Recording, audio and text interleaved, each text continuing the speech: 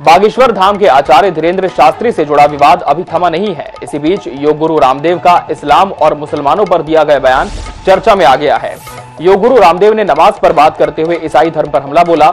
योग गुरु स्वामी रामदेव ने गुरुवार को बाड़मेर में एक कार्यक्रम के दौरान विवादित बयान दिया।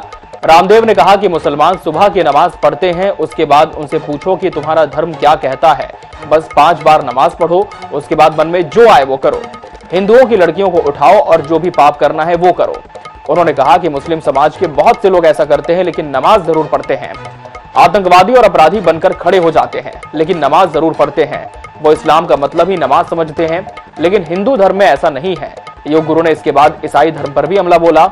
उन्होंने कहा, चर्च में जाओ और दिन में भी मोमबत्ती जलाकर ईसा मसीह के सामने खड़े हो जाओ, सारे पाप साफ हो जाते हैं।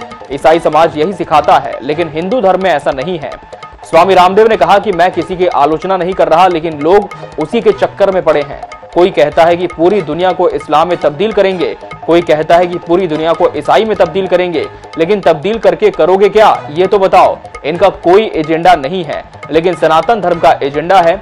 सुबह ब्रह्म मुहूर्त में उठो, उठकर भगवान का नाम लो, उसके बाद योग करो, अपने आराध्य की पूजा करके अच्छा कार्य और अच्छा कर्म करो। ये हिंदू धर्म और सनातन हमें सिखाता है अच्छे से जीवन कैसे जीना है, सात्विक जीवन कैसे जीना है। हमारे व्यवहार, हमारे कार्य में सात्विकता होनी चाहिए। हिंसा, झूठ, लड़ाई झगड़ा नहीं करना, ये सब सनातन धर्म सिखाता है।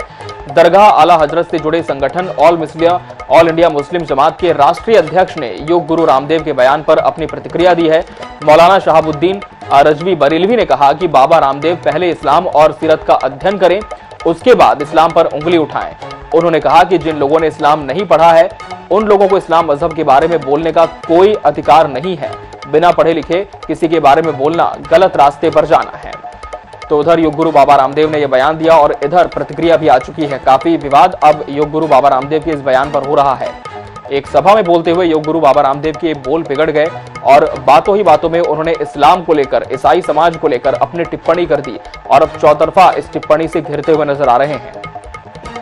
योग गुरु बाबा रामदेव ने किस तरह से अपनी पूरी बात रखी थी, जिस पर यह पूरा विवाद उपजा है, आपको भी सुनाते हैं। अब कोई मुसलमान से पूछो थारो धर्म क्या है, वो कहे कि बस 5 बार नमाज पढ़ो, फिर जो मनवा वो करो, चाहे हिंदुओं की छोरियों में उठा के लाओ, चाहे जो भी पाप करना है करो।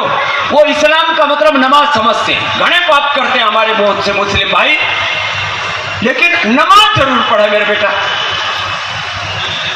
क्योंकि उनको यही सिखाएगा बस नमाज पढ़ो, बाकी जो करना है करो। आतंकवादी बन के घने, बाकी और जितने भी अपराधी घने बन गए। तो सुना अपने बाबा रामदेव ने ये पूरा बयान दिया, जिसके बाद से बड़ा बवाल हो चुका है उनके इस बयान पर। ऑल इंडिया मुस्लिम जमात के राष्ट्रीय अध्यक्ष ने उनके इस बयान की निंदा की और कड़ी प्रतिक्रिया जाहिर की है। कहा कि जब तक कोई व्यक्ति इस्लाम को पढ़ न ले, उसके बारे में जान न ले, इस पर टिप्पणी करना उचित नहीं है। जिन लोगों ने इस्लाम नहीं पढ़ा, उनको इस्लाम मजहब के बारे में बोलने का कोई अधिकार नहीं है। बिना पढ़े किसी के बारे में बोलना गलत रास्ते पर जाना है। ऑल इंडिया मुस्लिम जमात के राष्ट्रीय अध्यक्ष ने ये बातें अपने पलटवार में कही हैं।